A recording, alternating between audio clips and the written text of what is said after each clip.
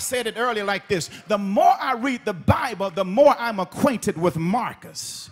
And the more I get to know how messed up Marcus really is. See, when I read the Bible, it exposes not Pastor Davidson, but it exposes Marcus. And see, when you read the Bible, it starts showing you how bad you really are. See, when you ride on your laurels and ride on your title, you can feel good about yourself. But when you get in the Bible, it starts showing you a mirror of yourself. And I don't care how you look at anybody else. If you really want to see yourself, look in the Bible and it will give you a mirror of yourself. And guess what? You won't really like what you see, because as long as you're looking at other books, you can feel good about yourself. As long as you look at other people as a standard to live by, you can feel good, because you can say, I don't do that, I don't look like that, I don't act like that, I don't say those type of things. But when you get in the Bible, it starts showing you just how you really are. It starts showing you how you walk around people, won't speak to folk, how you backstab people,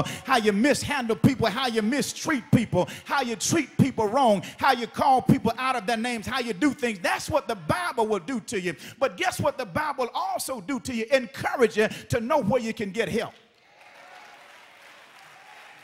And that's what the law does. The Bible says this. In verse number 22, it says, but the scripture has shut up everyone under sin, so that the promise by faith in Jesus Christ might be given to those who believe. So what the law says is this. The law shows you how bad you are. And I know this is tough for some of you real sanctified folks, self-righteous folk who really think that you have it all together. But the truth of the matter is, as long as you're on this side of glory and you reside in the flesh, you have issues. And for the people who thought that they did not have issues, just touch yourself, and that stuff you're touching is some bad stuff. And what you're touching will make you get out of sync with the Savior. So you need somebody or something to help you get in sync with the Savior. And the only thing that can get you in sync with the Savior is the Holy Spirit. And when you get with the Holy Spirit, and when He gets in you, He pushes you to all truth. And the more I read the Word of God, the more I understand I need the promise, and that promise is Jesus Christ. Now, the more I read the Word, the more I see myself. The more I read the Word, the more I see how bad I really am. And that's what you have to do every single day. Stay in the Word of God so that you can see yourself.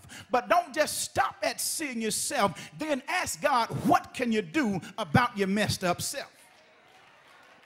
And what you can do is, by faith, ask Jesus Christ to help your life.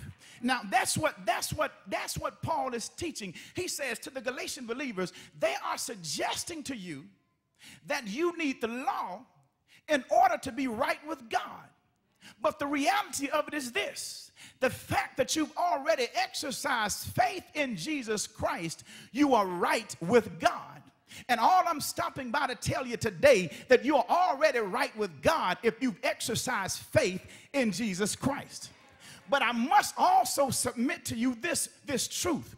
Just because you've submitted to the righteousness of God does not mean that you are a perfect person.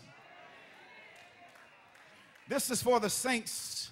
This is for the saints. This segment is for the saints who think everybody else is messed up.